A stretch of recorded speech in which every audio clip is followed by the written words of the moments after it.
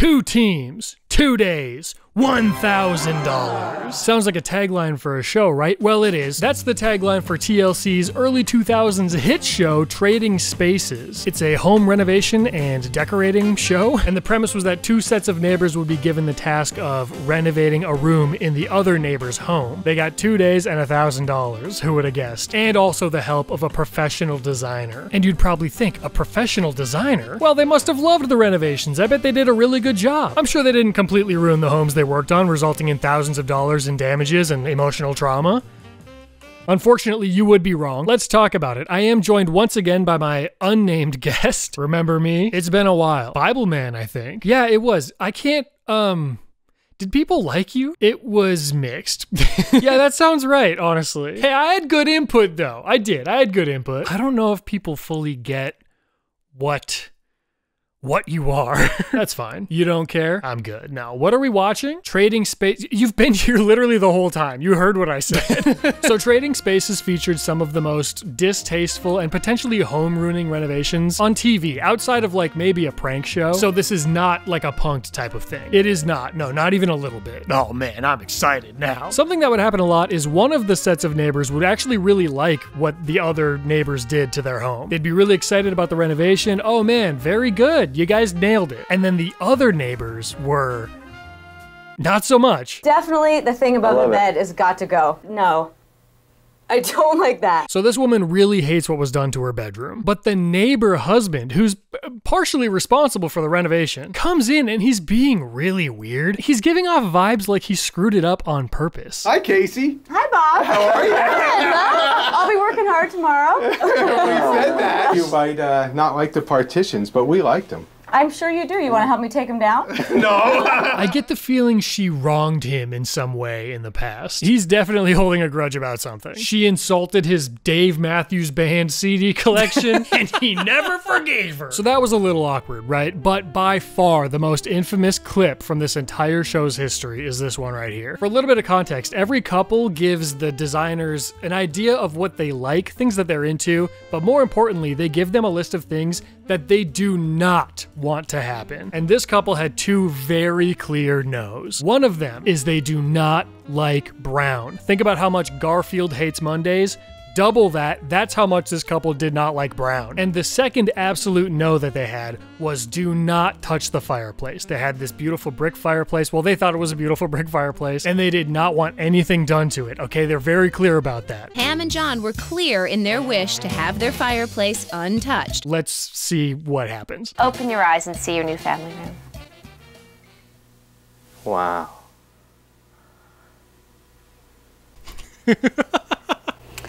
Well, It's different. the big question is, what do you think about the fireplace? You guys are going to be fixing that in a little bit. Oh my God, what? Well, I mean, what do you expect? You quite literally did exactly what they told you not to do. I'm going to have to leave the room now. You're that disappointed? Well, I'm going to have to. Yeah, that's... Boy, she's not happy. No, you don't say. This is a personal attack. You know, if they didn't want the walls to be brown or for us to touch the fireplace, they really should have said something. Yeah, you say that as a joke, but I will literally get to that. Oh, you guys are here! Yeah, it looks really good.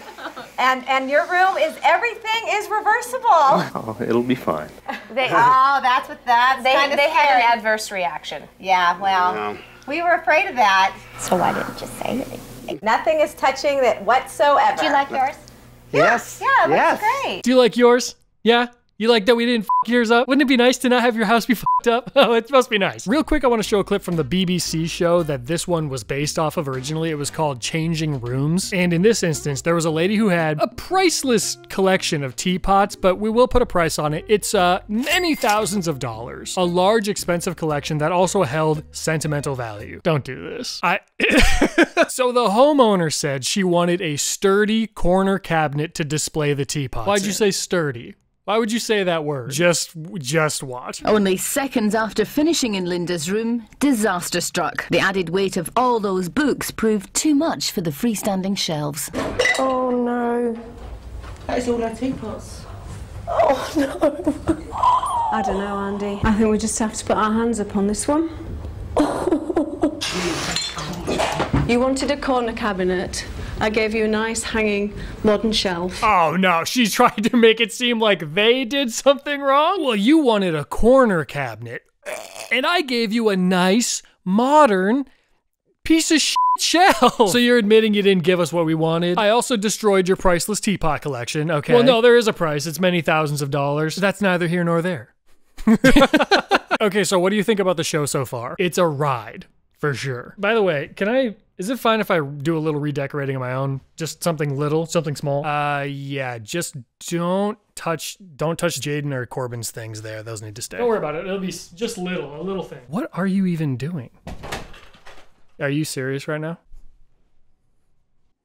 Thank you to Aura for sponsoring this video. Take a minute to Google your name, okay? Go ahead, I'll wait for you. For real, dude? Excuse me. While you're doing that, think about how creepy and violating it would be for a bunch of your personal information to pop up on the other end of that search. Okay, did you do it?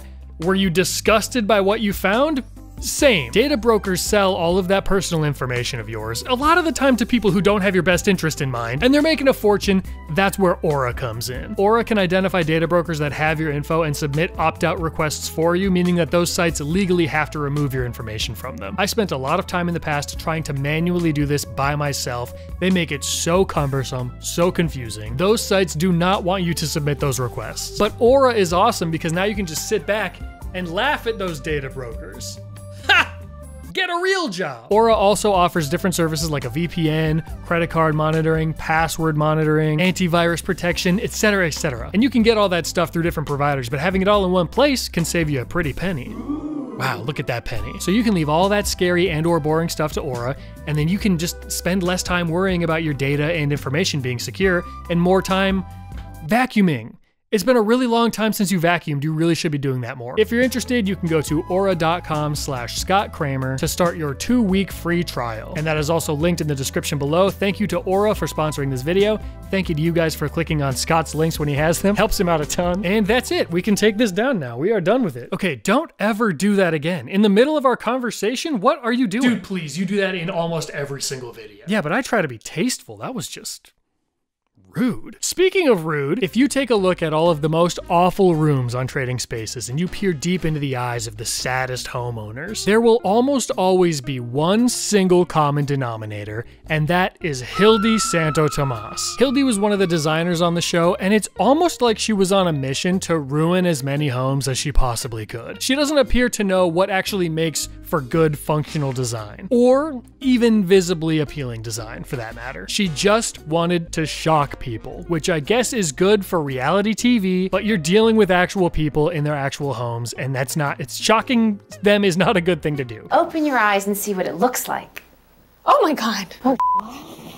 Well, it's pink. That's the first thing you noticed was the ceiling. Yeah. The wall is a little bit funky. I'm not sure about the straw action here. I'm glad you could tell it was straw, because we weren't sure you'd even know for sure what it was. It's straw. It's straw. It's straw. You know, I'm going to be cleaning up straw for the rest of my life. How do you justify this? Well, the vision was to glue an absolute barnyard's worth of hay on every square inch of the walls, and I think they executed that to perfection, do you not? Well, I'm not arguing that they did it. I'm asking why the f she thought that it would be a good idea. The worst part about this one is that the neighbors who helped glue the hay all over the walls, they come in and they are really happy with what the renovation on their house looked like. I love my kitchen, you guys. I cried. I cried. Yeah. This is what's going to happen. I know. Yeah. It almost feels like one of those game shows where you can choose to split the money with someone or steal it. One person sabotages the other and then they feel really bad about it once they realize that the other person didn't screw them over. They have a baby in a toddler. Well, but what, I mean, well, they might pick it off. Well, they need to be told not to, I mean. Spoken like a person who doesn't have kids. Yeah, by the way, I saw Corbin waving a razor around when I came in. Oh yeah, he loves that thing. It gets even worse when you realize that the family took 17 hours of their own time to take all of this down. Again, for the safety of the children in the house, this had to be done. It took 5 people 17 hours to remove all the glue from the wall. The baby the next day was gagging on the hay. We loaded the bookshelf up with books, and the next day it was pulling out of the wall. What if that fell on the kids? I can't even imagine trying to unglue hay from your walls. That doesn't even seem like, that feels like something you have to knock the walls down to fix. How did the network let this fly? How did they ever let Hildy touch people's homes at all? When somebody says, oh, you can't do that, I'm like, really? Watch me. Hildy, they're not challenging you. They're trying to protect themselves from a lawsuit. The straw was a great idea. A lot of things must be put into the correct perspective. It really was very cool. It was just, they didn't like it. So is she delusional or is she just taking the piss? See, I don't want to give her that credit. I don't think she's clever enough to be doing this as some kind of like meta joke. She really thinks she did something. I think so, dude. She had so many of these ugly rooms. I like to be different. I like to be original. It's not about shock value. It's about pushing the envelope. That's not about shock value. It's a massive, disgusting self-portrait. It's not even a picture of one of the homeowners. It's of you. It is funny that you bring that up because I have a gift to give you. You didn't. Yeah, it's just a gift for your house. Here you go. This is shocking. It's not. Don't say that. It pushes the envelope. It's going in the trash. Well, don't do that. Bathroom. I'll allow it. Some of Hildy's other greatest hits include, but are not limited to, filling an entire room with sand and making the walls look like a frickin' circus tent. She nailed thousands of flowers all over this bathroom wall. I don't know what she was thinking with this horror-themed kitchen with blood and like a crime scene all over the walls. I'm sure Dawn the vampire would really appreciate living there though. And then another instance where a couple specifically wanted bright colors in their rooms and she decided to go with black and white instead. What a f*** you to the couple. What? That's just so, oh my God. This is a basement that was designed by Hildy Santo Tomas. She initially found this incredible fabric that's on these big pillows on the sofa. And she mimicked this fabric onto the walls. Open your eyes and see your new room. What the f? What?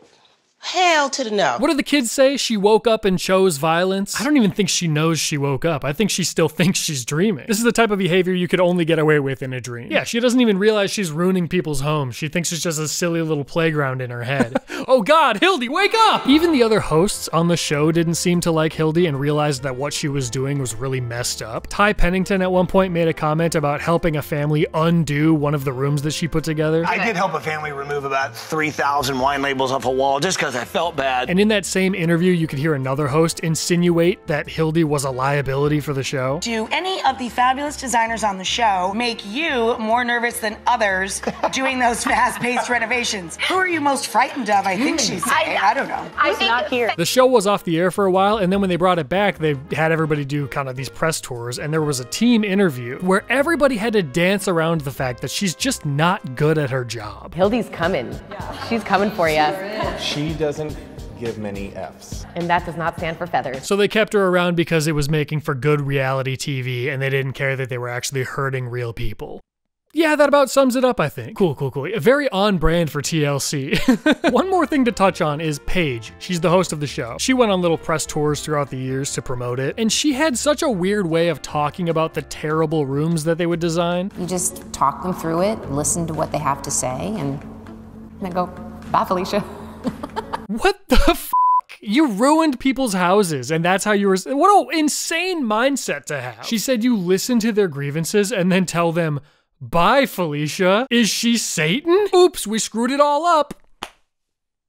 See ya. She also doubled down at one point and said that she doesn't even think it's their responsibility to give the homeowners a good space. You're basically there to please the client, right? We are. But I have a different feeling about that. You really are taking a risk when you go on trading spaces. You are trading with your neighbors and you have no say. They're responsible for putting in that time and money to change something they don't like. Our network TV show might come in and give you a cool new living room, or we could completely destroy your home and place a massive financial burden on you. It's the risk you take, baby. And back to the whole thing of them doing the complete opposite of what people asked for. There was another one where they had a room that was all like Asian inspired, which, you guessed it, the couple asked specifically to not have Asian inspired design. Why are you doing the opposite of what people are asking you to do? This isn't some kind of modern art experiment. It's somebody's home that they have to live in. Paige's favorite thing to say was that these messed up rooms were so rare. I'm sure you hear this all the time. I love it when they hate it. And I think one of the reasons that they love it so much is because it's so rare. We remember those episodes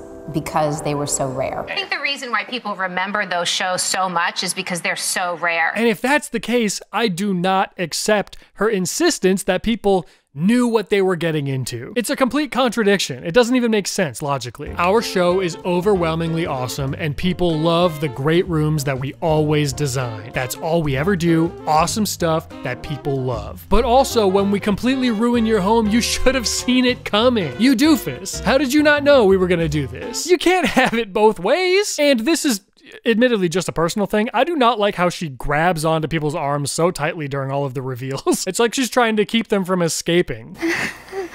Is there anything that you can see in the room to fix certain elements of it to make it better for the two of you? His wife loudly crying in the other room while Paige is restraining him is just such a funny visual. Right, it makes me think of like a... What the hell? Did I just... Sorry, I was grabbing a Tahitian treat from the fridge. Oh, thank God. I thought I was hallucinating for a minute there. Nah, you're good, man. Well, anyway, that's it. I just wanted to goof around for a little bit and talk about this show. My next video coming up is a huge time-consuming beast, so just something silly in the meantime. I'm glad I could enjoy this time with you. I always enjoy spending time with you, man. We should do it again sometime. Yeah, I'll see if I can make some room in my schedule. Anywho, thanks for watching. Extra thank you to my patrons. Those listed here are in the top tier on there. You guys, let me renovate your homes. Let me do it. You cowards. Struggleshop.com if you want to get yourself some merch. I really appreciate it. Go ahead and watch another video on the channel. There's a ton of good ones. I like hanging out with you. All right, that's it. Thank you so much for watching. I will talk to you again very soon. Goodbye. Have you ever watched My Lottery Dream Home with David Bromstead? Oh yeah. Have you noticed how David doesn't seem to know anything about real estate or any of the houses that they're walking through? Have you noticed how horny he always is? He really is, isn't he? So here's the shower. I bet you could fit the whole neighborhood in there, huh? Oh, you guys are so naughty. I love it.